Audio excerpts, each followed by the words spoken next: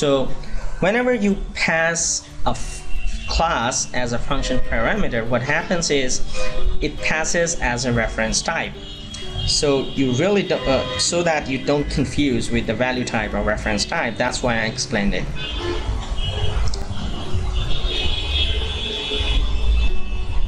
So finally, this is the class pattern that you have seen so far. The third bracket means optional, that you can write it or don't write it. It's really up to you. And you haven't seen generics yet, but you'll see it very quick. And the format is you first write the access modifier, which is defined here. You can have only public or internal for the class, or nothing at all. If you don't have anything, it means internal class. So access modifier, then modifier. The modifier can be picked from this list. I don't know if there is any kind more, but you could experiment it. But so far what I have seen is these 4 types you can get in C#. So if you have another type, let me know. But it's not really important, because all of those are not really helpful all the time. Few of those you're going to use all the time. And identifier is the name that you're going to put for your class, and you really can't have any combination from this list. And static, we have talked very detailed about it. You cannot create it as well as inherited the class. And sealed means that you cannot just inherit it. That's it. And partial, it's my favorite. It's really after .NET 4.0 maybe, or 3.5. I really don't remember, but I really asked this question in interview.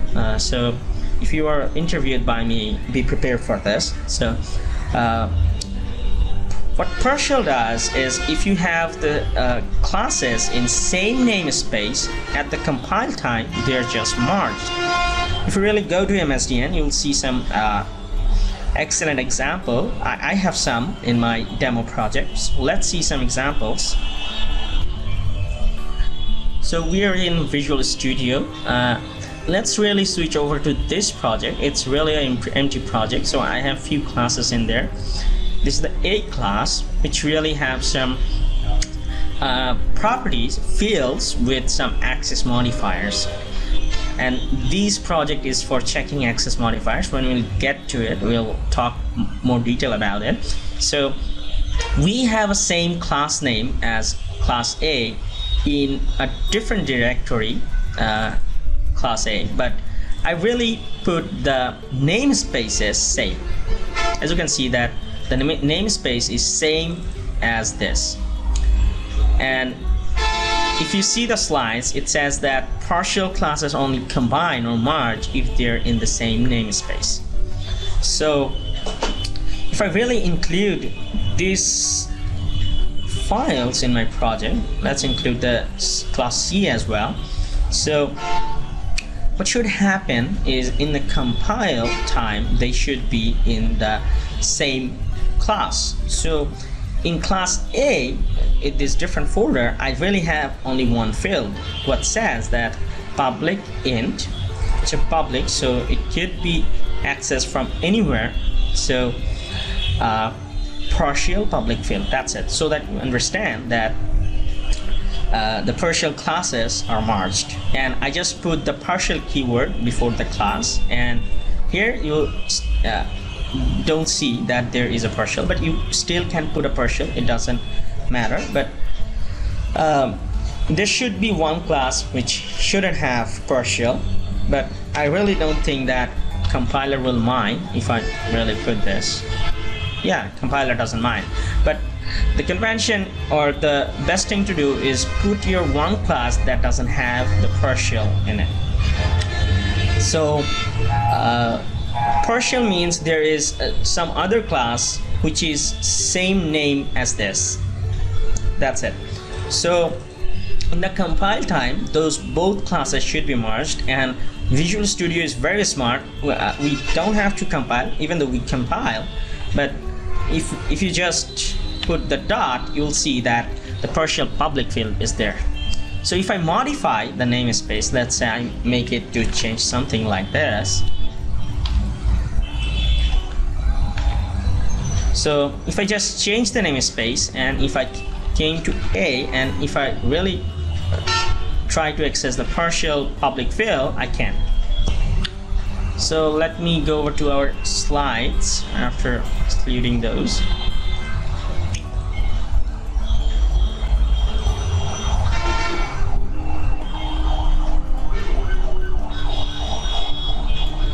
So you can also have sealed partial. Sealed partial is you cannot inherit it, and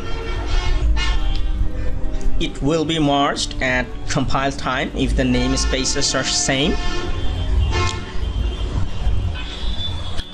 So we are very close to ending the class session. It's the conclusion. And whenever you create a class, you create a new type of data. So when you create a string, it's really a string class object, and when you create a list, it's a list type of object, something like that. So another thing about the class, some people I have seen over the years that got afraid that when you see a data structure class or something heard about, this is about data structure. Data structure is just a decent name for class. Don't freak out. It's the simple thing.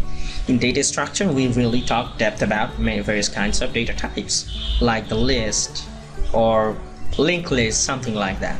But don't be freaked out. It's just a class which represents a different format. That's it.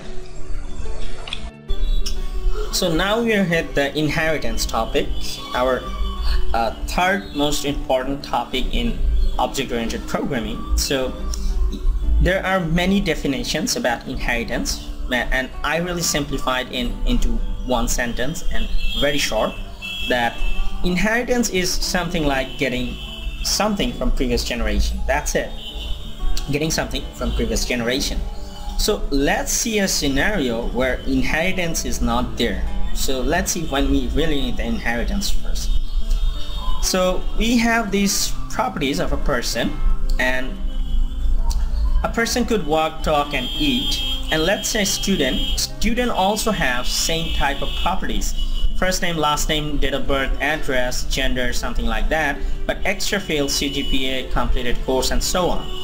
And he also have behavior like display, something like that. And a teacher also have first name, last name, date of birth, something like that, and method or behavior display. So how we can implement it? We just write the code. So let's see some code. We are in Visual Studio, so let's switch over to our previous project, and here you can see that we really don't have any code. We just cleaned it up, and there is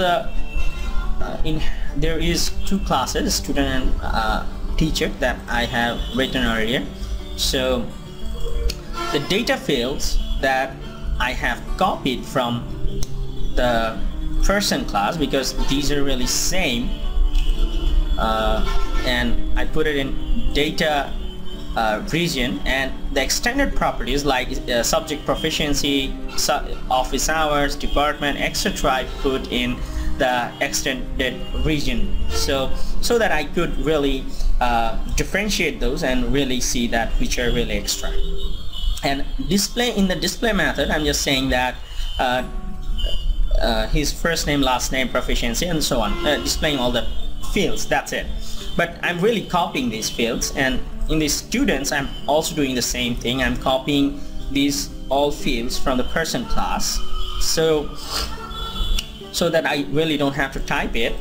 And the extended fields are written here, and in the display property it's very simple and straightforward. I'm just printing the student details about the class, but we really don't need eat or walking, etc. in our student class, because we really don't want it to be more complicated. So that's it. So let's go to our program and let's really write some code. And let's say I want to make the student class, so student, that's it. So So really say the first name, or say, let's say class 2.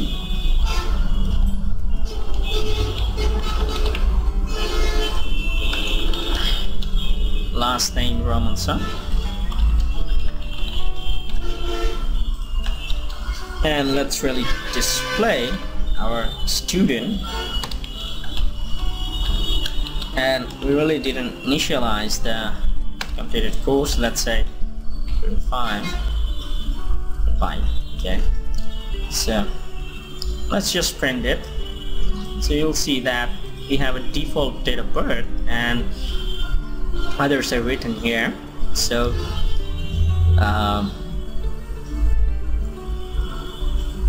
completed course and so on. So as you can see that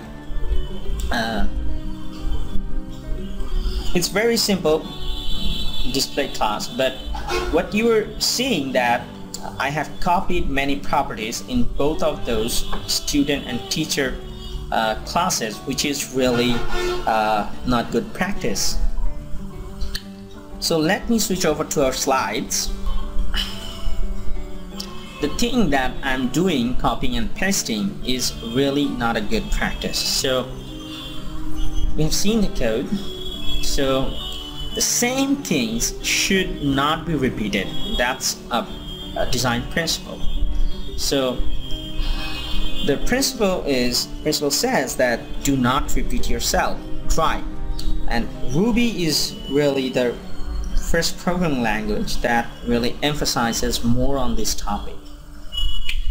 Principle was there, but Ruby really influences or emphasizes it more. And after Ruby, many programming languages really influenced by it.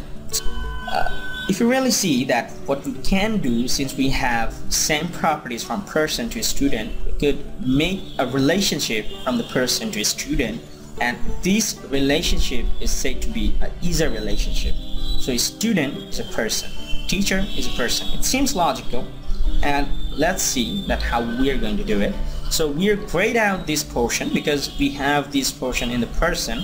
So what we're going to do is we're going to inherit it from the person so that we really don't have to write the same properties again and again.